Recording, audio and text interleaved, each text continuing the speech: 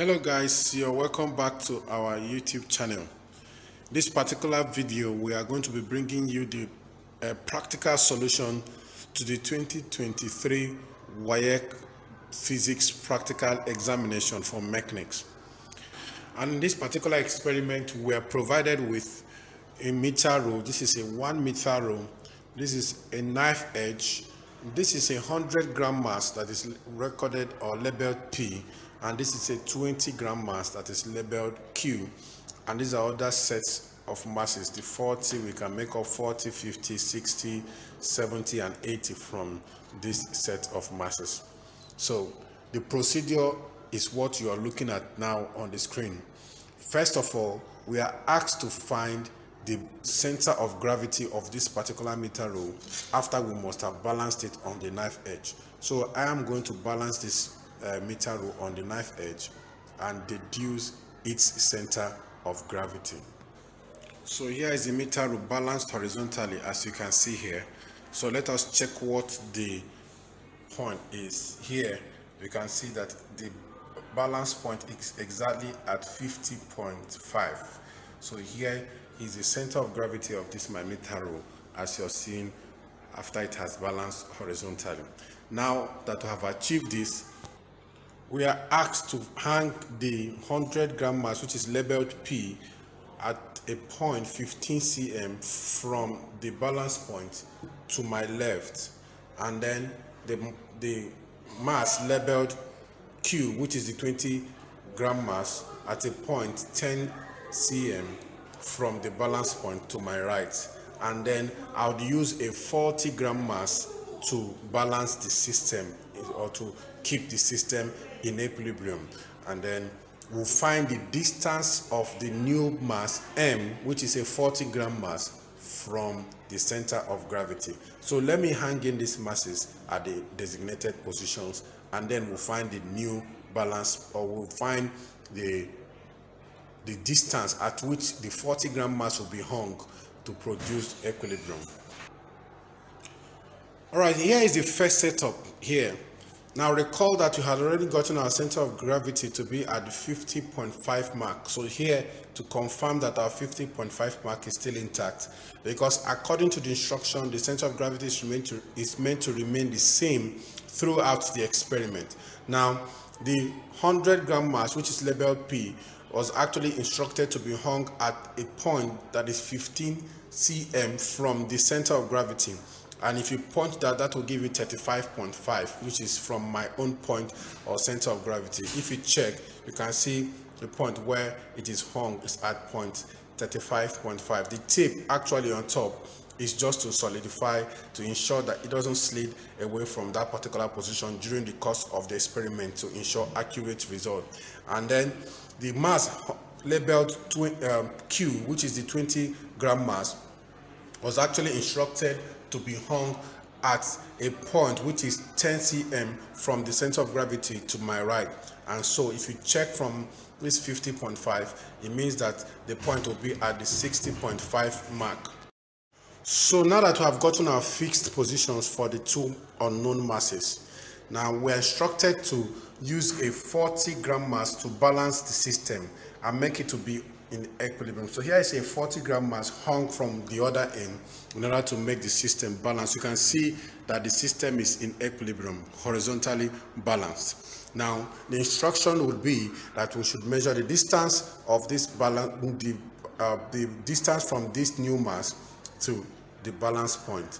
Now if you notice that we have already mentioned that our center of gravity is at 50.5, whereas the balance point here, as you can see, is at 82.9. So here is 82.9. So we are going to find the distance between the center of gravity to this 82.9, and then we'll record it as Y for 40 grams.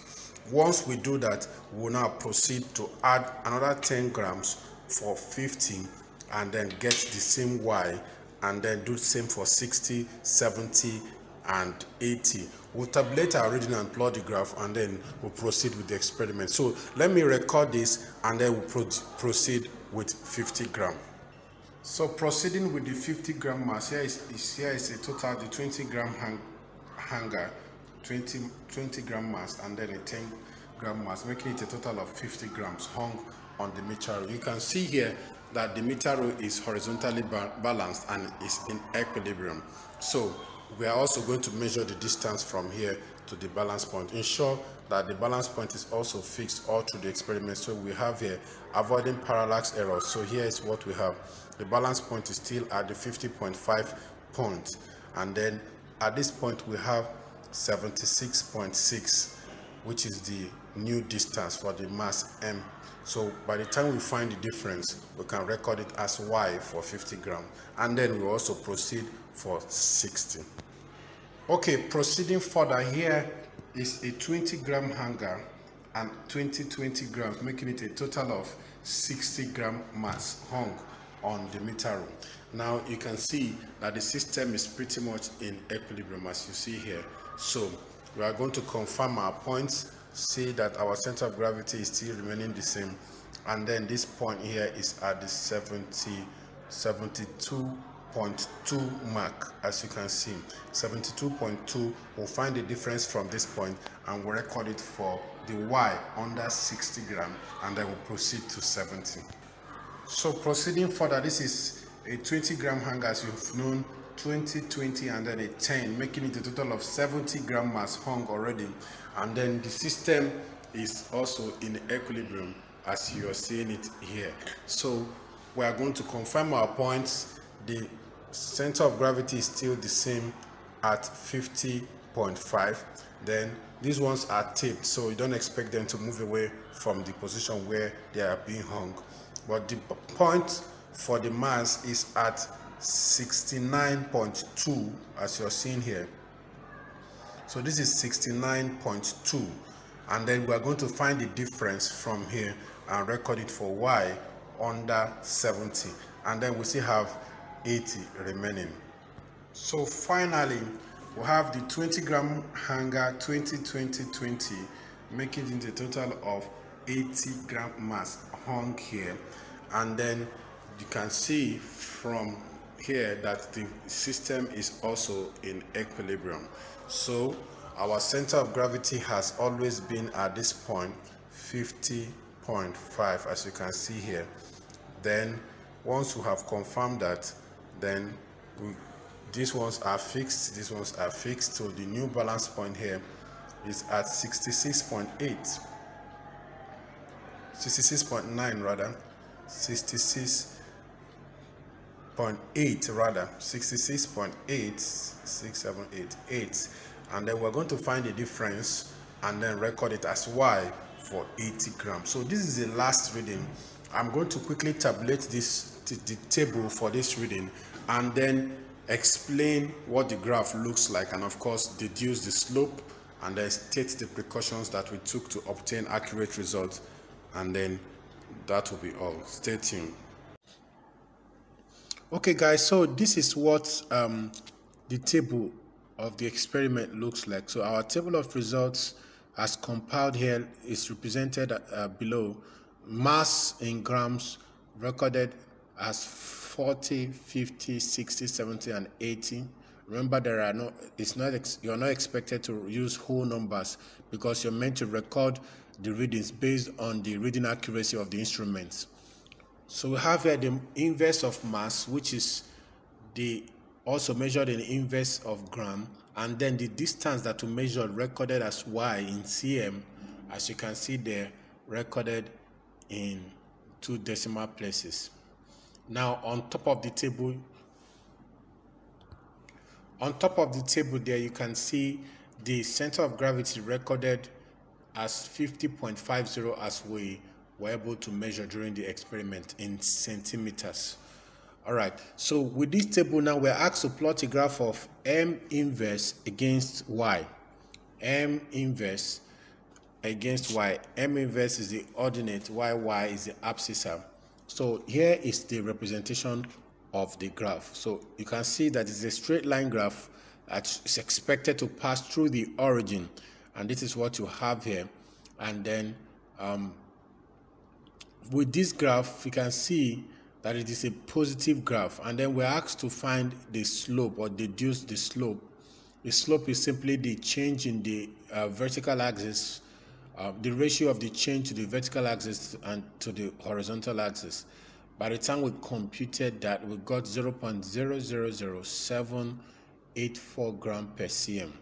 All right, and then with this slope, we're now asked to determine the value of MP, given that the equation 15 MP is equal to the inverse of the slope plus 200.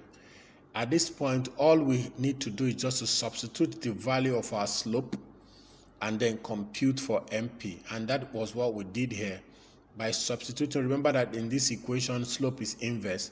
So you have to find the inverse of your slope, which is going to give you, for mine, 1,275.5.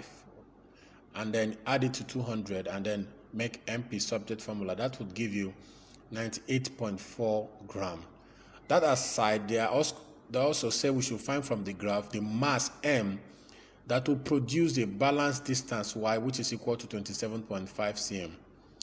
Of course, from the graph, it's pretty much straightforward for you to trace from the distance Y, which is 27.5 cm, and find the equivalent on the M inverse axis. And when we traced that, we got 0.0212 gram per gram. However, because we are looking for mass, we're not looking for the inverse of mass, so we'll also find the inverse of our answer, and that would give us 47.17 gram for this particular experiment. Now, aside this, there are some precautions, basic precautions you must have to take to excel and obtain accurate results in this particular experiment. One, which is chiefest amongst all, is that you must avoid parallax error in reading the meter rule. Of course, if the environment where this experiment is conducted is windy, then it means that you will struggle to get adequate result. So you must avoid drought during this particular experiment.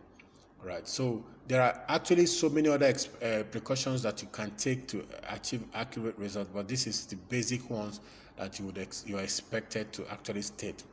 Then the question was that you should state two conditions necessary for a body to be in equilibrium.